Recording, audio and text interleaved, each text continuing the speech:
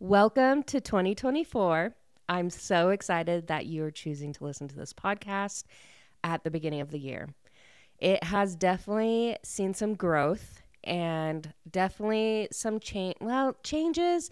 I don't know. I feel like I'm pretty much doing the same thing. A lot of exciting things happened last year. I was able to interview some great authors and kind of start that segment of this podcast. I don't know yet what I want to do moving forward with this podcast like this year. I haven't sat down yet and really grinded out the goals that I want to make or really what I want to do.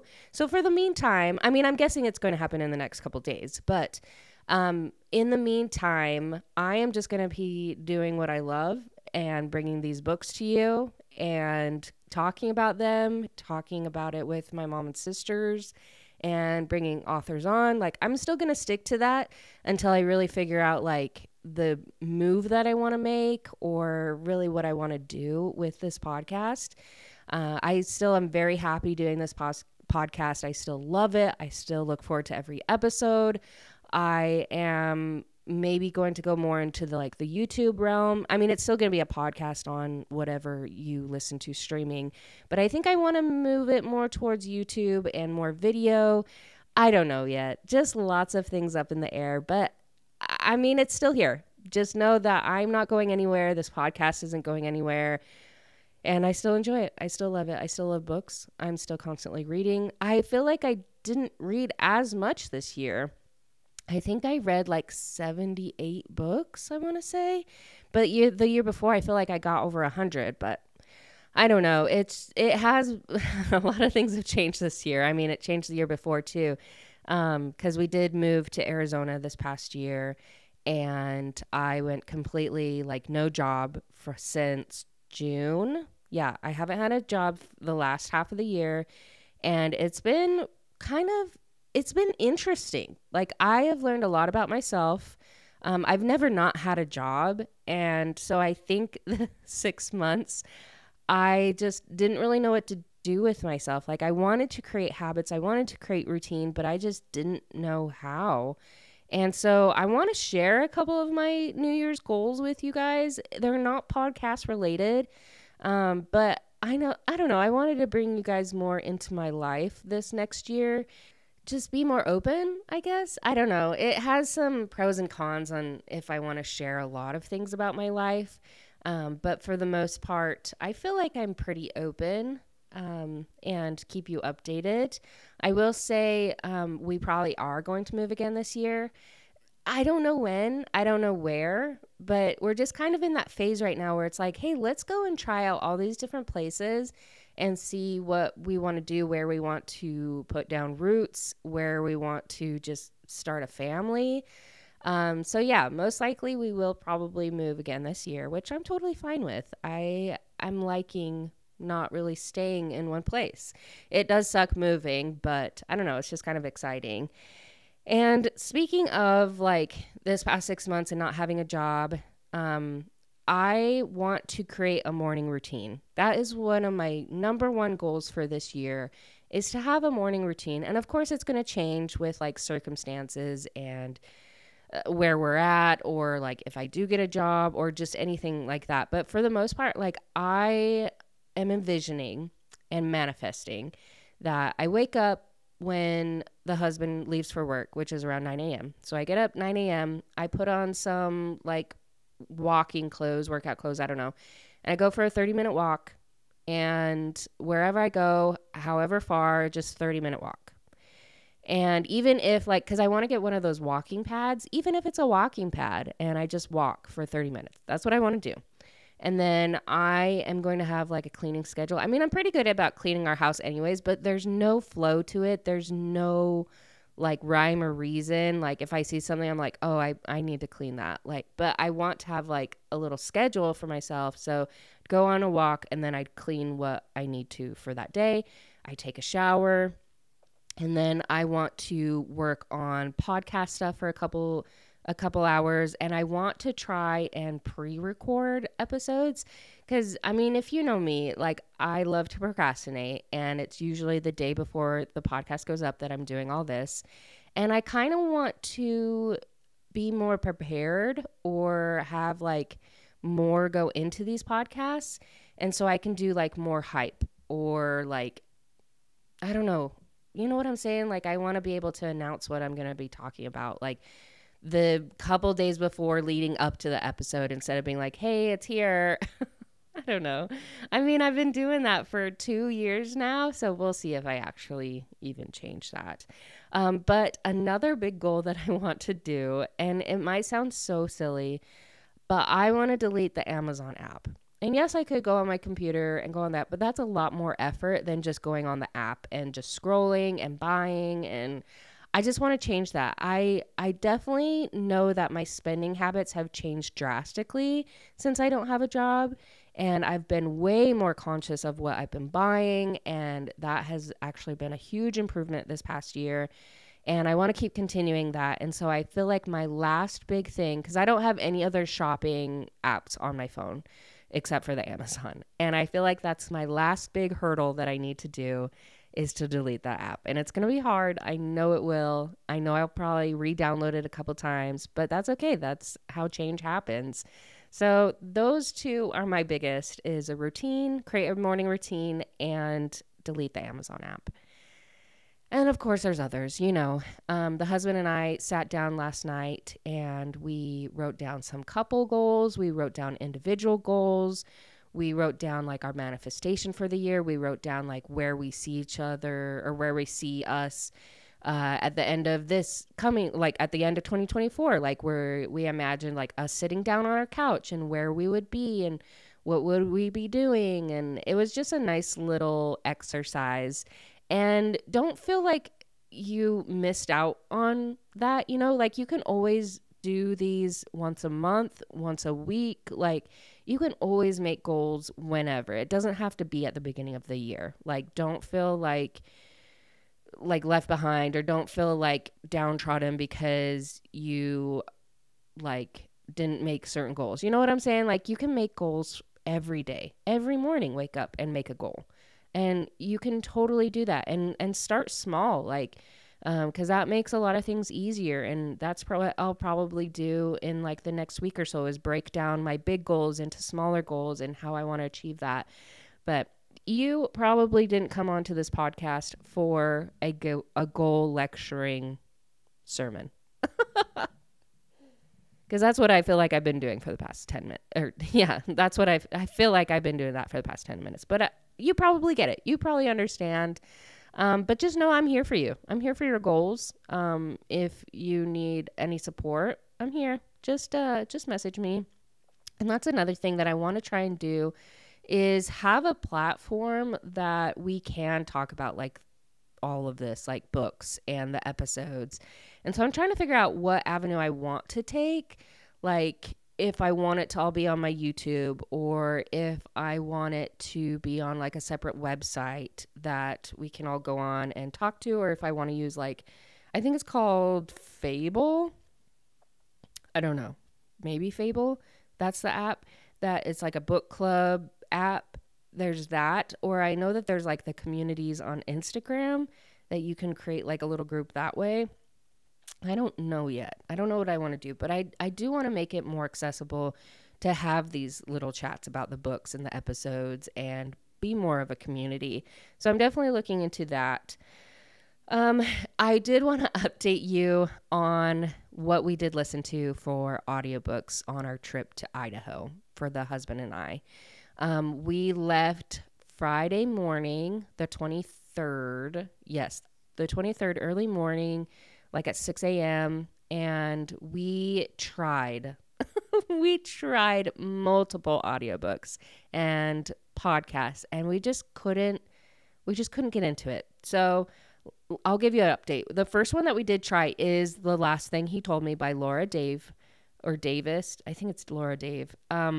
I was interested. I really liked it. I think we got like 5 chapters in and the husband was like, I don't want to listen to this. And I was like, okay, I'll listen to it on my own, which I haven't continued on yet. But now that we're back and everything's settled, I am going to continue to listen to that one because I thought it was interesting. We also did try and listen to Fairytale by Stephen King. I, again, was interested in it. Husband was not. So I think that's another on my list that I'll listen to. We also tried the Montauk Monster. Terrible. I did not like it. It was like a dramatization of it. Awful. Like literally got in like 20 seconds and I was like, no, I don't like this. Then we started listening to The Silent Patient, which I've listened to that before. It's by Alex Michaelides. I'm pretty sure I said that wrong. I really like that book. Husband was like, yeah, this is fine. I'm not really into it. So I'm like, okay, well, I know that you will like The Housemaid by Freida McFadden. And if you listen to that episode, you know that how many times I mentioned her name. And I was like, I know you will like this. I know you will. So we listened to it. And I loved listening to it for the second time because I was able to pick up little things. And the husband loved it. Like, he really loved it. And so he wanted to listen to the second one. And I was like, yeah, that's great. But then he was like, why don't we listen to one that you haven't listened to from her? And I was like, oh, great. Okay. So we listened to the Never Lie by Freida McFadden. And it was really good. Like, of course, there was like the twist at the end, and I was just like waiting for it, trying to like see who's what. And she's so good about misleading you, where you're thinking that this character is really bad, but really it's a different one. And it just, she's so good at that, that it was I really enjoyed listening to it. And I think the husband did too. So I am a tried and true Freida McFadden fan. Like, I believe anything that she has wrote will just be so good. So I am going to probably be listening to more of her books in the coming year. And now we're getting into the recap of 2023. And I tried to find books that came out in 2023 and that, of course, that I read in 2023. There was a lot that had come out in previous years that I did read in 2023, so I left those out. But there are quite a few, and none of these are in order because I really couldn't rank them, honestly. I'll tell you ones that I liked the very most, I guess you could say, but for the most part, like, nothing really stuck out to me, except for, of course, like the Fourth Wing books, which we'll talk about those. I feel like this year was the year of Hannah Grace, and also the year of, actually, Emily Henry has had her year before. I think 2022 was more Henry's years. But yeah, I feel like the 2023 was very much Hannah Grace and her Icebreaker, Wildfire, which I haven't read still yet. I think I'm going to actually put that to my very top of my TBR list. So Icebreaker was up there, which I did enjoy. Not the best book I've ever read, but I did really enjoy it. And that was her debut, which I think was really great. Of course, Tessa Bailey. I feel like she really grew her TikTok following this past year. And just like the stories that she comes up with, these concepts like right out of the air, I feel like that became really popular. And so 2023 was also her year. I'm excited for 2024 to see more of Kate Golden. Because her novel, A Dawn of Onyx, was very good. It came out in December of 2022, but I'm really excited for her and her career. Like, I can see a lot of great potential from her, and so I'm excited to see more from her. But I do have The Secretly Yours by Tessa Bailey. I have that on, like, my list that I did enjoy. I enjoyed the second book. I think it's Unfortunately Yours. I enjoyed that one more than the first one, but that series, it's very solid, is on the list. Of course, The Dawn of Onyx by Kate Golden is on my list. 2023 did bring us more Lucy Score. It brought book 2 and book 3, The Things We Hide from the Light and Things We Left Behind. And I think the very first book is still my favorite. And then the second book is my next favorite. The third book is my next favorite, I guess. But I did love all three of them. It was also the year that brought us Ice Planet Barbarians. Even though it did come out in 2015, I feel like this is the year that everyone became aware of it and talked about it and recommended it, by Ruby Dixon. So that was a great series to bring about. I think, how many did I read? Like 9? No, I think I read like 3 actually. And then, yes, this is also the year of Rebecca Yarros. 2023 was her year. We saw Fourth Wing, which I'm not exactly remembering when that specifically came out. But of course, fourth year just was 2023. Everyone was obsessed and still is obsessed with Fourth Wing. And also, like, it's the year that I read her Full Measure series. It's the year she came out with In the Likely Event. And I feel like, yeah, 2023 was definitely Rebecca Yarros as well, because we saw Iron Flame 2. Iron Flame also, not Iron Flame 2. I haven't checked any of the socials today, but did we see a book come out by her? I don't know. I need to check, because didn't we see like something on Amazon or something that showed that maybe another book was coming out? I need to check. I haven't checked at all. So yeah, those books were all on my list by Rebecca Yarros. And then also Winter Renshaw. Her series, the Papercut series, blew me away. All 3 books blew me away. If you like contemporary, more kind of like corporate, I guess they weren't all corporate, but more serious, like all 3 of those books were so solid. They were incredible. So those are definitely top, like high on my list. It's Hate Mail, Yours Cruelly, and Dear Stranger. They were solid books. I'm excited to see more from Kate Canterbary. I have her book Shucked on here. That one was really good, so I'm hoping to see a second one soon. I don't think Mariana Zapata, now that I'm thinking about it, came out with a book last year. If she did, it was at the beginning of the year. She only comes out with like one a year, and it makes me really sad. And so I think one came out at the beginning of January or February of last year. So I'm hoping this coming like 6 months or so, at the beginning of 6 months, there will be one by her. I just hope and pray. Yeah, so we have Emily Henry on there. We have Happy Place that I did read in 2023. She does have one called Funny Story coming out in April 2024. It already has great reviews, so I'm guessing people have been sent like the arc of it and have been reviewing it that way, but I'm really excited for that one to come out because I do enjoy her books. We also saw the Cherish series, or the Crave series, and the last book called Cherish. That one came out in 2023 by Tracy Wolff, and I'm excited for her new series.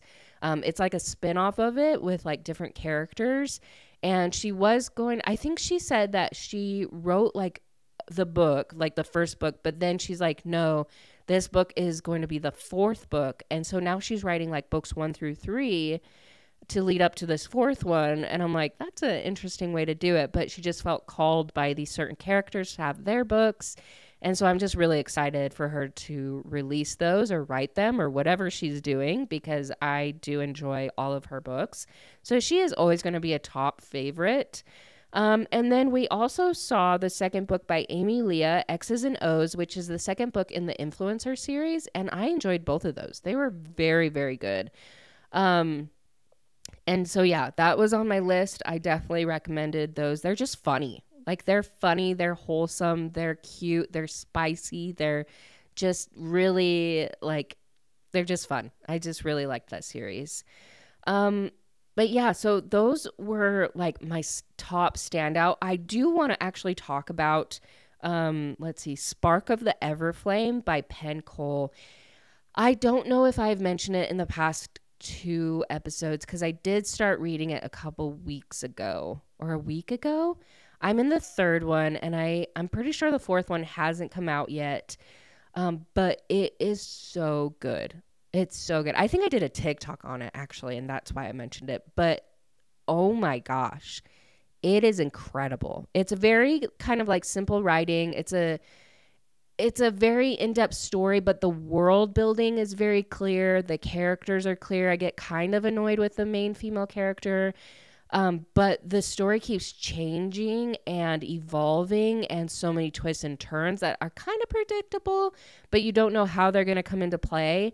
Like, it is such a good story. I love those books, like all 3 books. Like, so yeah, the 3rd one kind of has a little bit of a lull in it, but they just keep you on your toes. Like really a lot of things just come into play in it and like surprise you, and you just don't know. But also the main story, or like it's kind of predictable if any of this is making sense, you know? But I highly recommend, if you just don't want to start on any books on your TBR and you just need something fresh for the year, definitely pick up Spark of the Everflame by Penn. That series, it's a very quick read. You'll get through them pretty quickly, but just amazing. Absolutely so freaking good. And I'm excited to finish the third one. And I am excited to kind of redo my TBR list as well, because I feel like I've had some books on there for a long time. And so I need to kind of just read the back of the book again, or just really dedicate to read these books, or just take them off, you know, or put them on like a side shelf and be like, you know, eventually I'll get there, but maybe not in the next couple months. So I really think I need to reevaluate that. I do want to start building more of my physical library. So far, I just pretty much have books that I've read and loved, and that's what I buy. Especially because if we're going to be moving again, I don't want to have to move all of these different books. But yeah, it's going to be a good year. And I saw this thing on Instagram, and I don't know why it really just like stuck out to me. But let me pull it up really quick. So I found it off of Sisters Village on Instagram. And it says 2023 equals 7. The number 7 in numerology is all about inner work, self-discovery through reflection, and spending time inwards. This year wasn't about the results. It was about growth through introspection.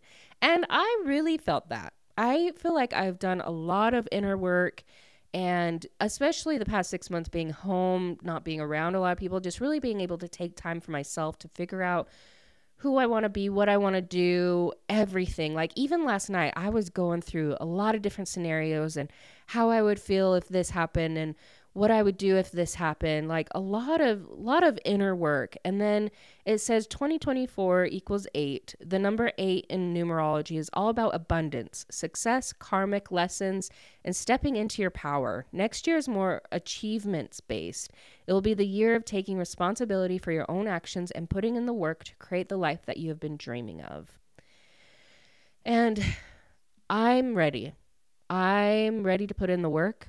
I'm ready for growth. I'm ready. Like, I think this year is going to be a big year. I don't know what that entails, but I have a positive outlook. Just all the things going into the universe. If you don't talk to the universe, it's not going to help you.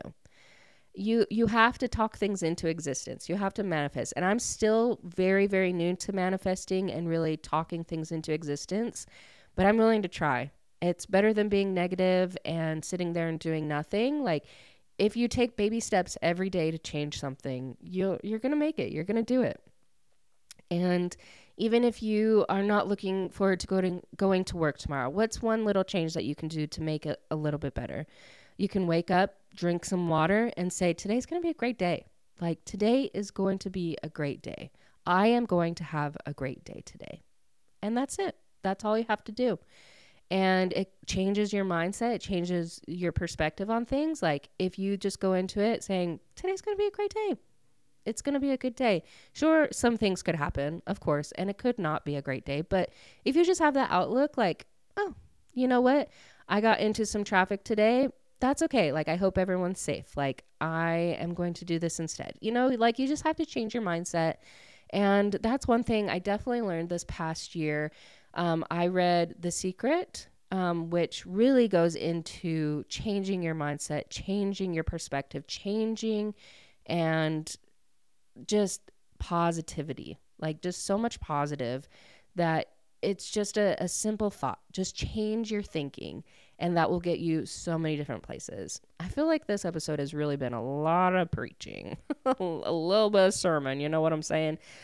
So hopefully it's fine if you tuned it out, whatever. But I'm just really excited for this next year, and I wish all the best to the authors. current authors, new authors, people that are trying to submit their book, people that are starting to write a book. I hope you have courage to continue, because the world needs to see your books. The world needs to read your stories. And I'm here for that. I really am. I'm excited to just grow this community even more and get out of my shell. I feel like I am in quite a shell where I'm like, oh, I don't really want to start a book group. I don't want to have to talk to people. I don't want to have to do it. But I'm like, you know what? It's growth. I want to build it. That's the thing. I want to do it. I just have to kick my own butt. I just have to get over the blockage that I have in my head and just do it. I just got to do it. So just got to take those little tiny baby steps, and that makes it a lot better. So I hope that gave you some suggestions on how 2023 went, and I hope the best for Rebecca Yarros, because I think this next year is going to be pretty crazy for her, and for us as the readers as well. I think that there are some really big things in motion for a lot of different authors, and I'm just really, really excited to see where it goes. I really am. And here's to 2024. May it bless us with more books to read. I'll talk to you guys later.